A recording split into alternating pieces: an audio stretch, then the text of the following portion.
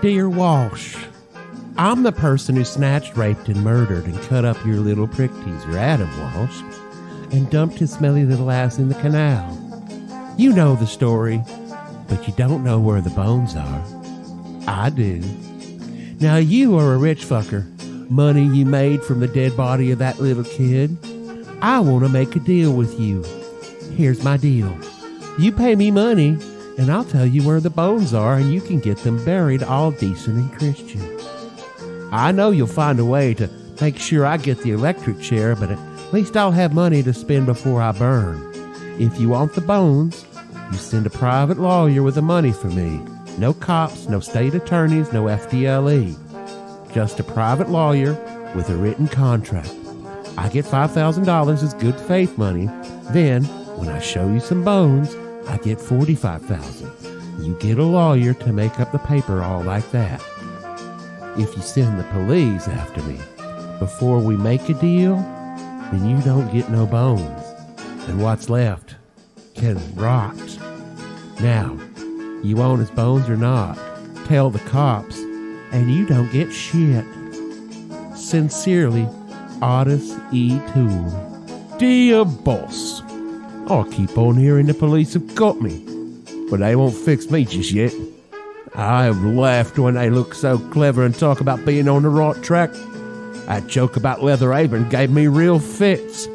I'm down on the oars, and I shan't quit ripping them till I do get buckled. Grand work the last job was.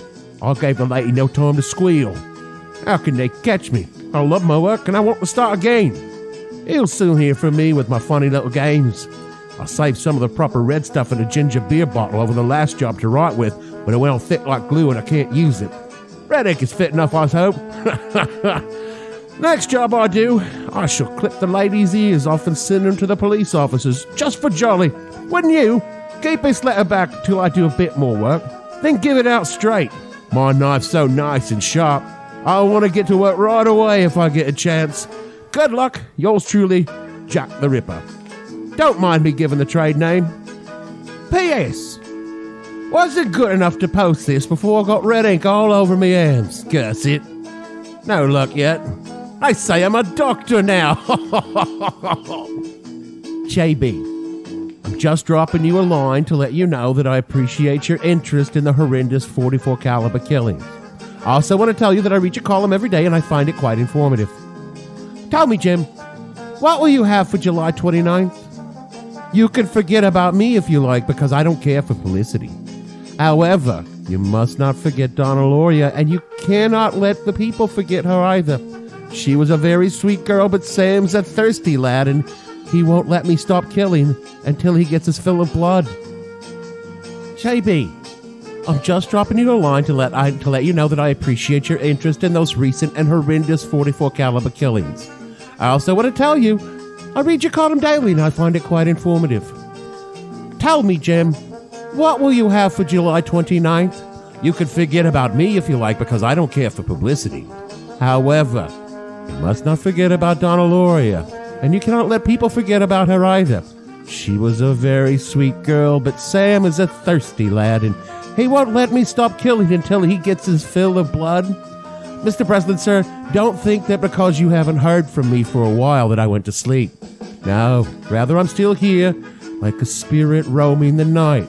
Thirsty, hungry, seldom stopping for rest, anxious to please Sam. I love my work. Now the void has been filled. Perhaps we shall meet face to face someday, or perhaps I will be blown away by cops with smoking 38s. Whatever. If I shall be fortunate enough to meet you, I will tell you about Sam if you like. I will introduce you to him. His name is Sam the Terrible. Not knowing what the future holds, I say farewell. I will see you at the next job.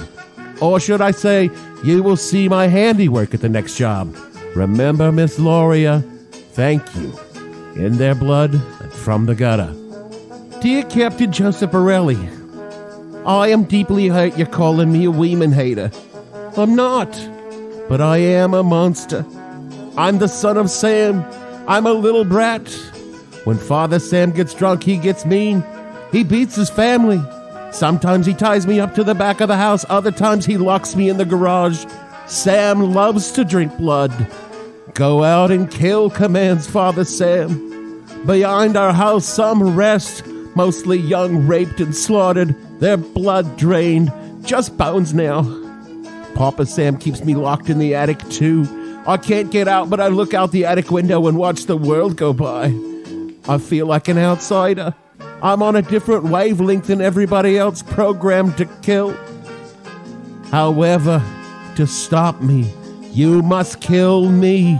Attention police, shoot me first. Shoot to kill or else keep out of my way or you will die. Papa Sam is old now. He needs some blood to preserve his youth. He has had too many heart attacks. Too many heart attacks. Me foot hurts, sonny boy. I miss my pretty princess the most of all. She's resting in Our Lady's house, but I'll see you soon. I am the monster, Beelzebub, the chubby behemoth. I love to hunt, prowling the streets looking for fair game, tasty meat. The women of Queens are the prettiest of all. I must be the water they drink. I live for the hunt, my lifeblood for Papa. Mr. Borelli, sir, I don't want to kill anymore. No, sir, but no more. But I must honor thy father. I want to make love to the world. I love people. I don't belong on earth. Return to me, yahoos. To the people of Queens, I love you. And I want to wish you a happy Easter. May God bless you in this life and in the next. And for now, I say goodbye and good night. Police, let me haunt you with these words. I'll be back. I'll be back. To be interpreted as bang, bang, bang, ugh. Yours in murder, Mr. Monster.